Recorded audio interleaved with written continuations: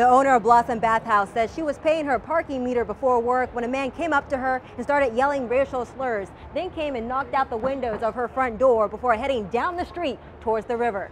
Because you saw the crazy in his eyes. Like, it was not a normal situation. It was like pure hatred in his eyes. Jasmine Bonnet is the owner of Blossom Bathhouse, selling bath and beauty products in Old Sacramento. She says 55-year-old Ross Wolfer yelled the N-word at her Thursday afternoon, along with other racial slurs while she was at work, then proceeded to break into her store, shattering the glass doors. As he kicked the whole thing in, and his whole foot, like if he could, he would have came inside.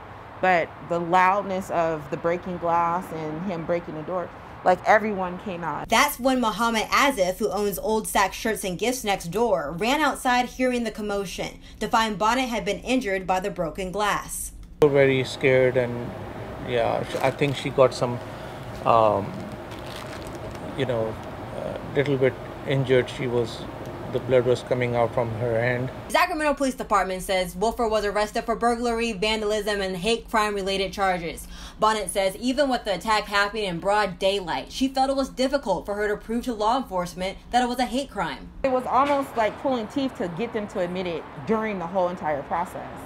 So I kept saying it. I kept repeating, like, this is what he said to me. Like, this is a hate crime. Bonnet feels there needs to be stricter laws for hate crimes because she says even though an arrest was made, her attacker may still run free. They were giving me warnings that it might not stick because it's a misdemeanor hate crime. He didn't actually beat me to a pulp or rape me or do anything of that kind of nature.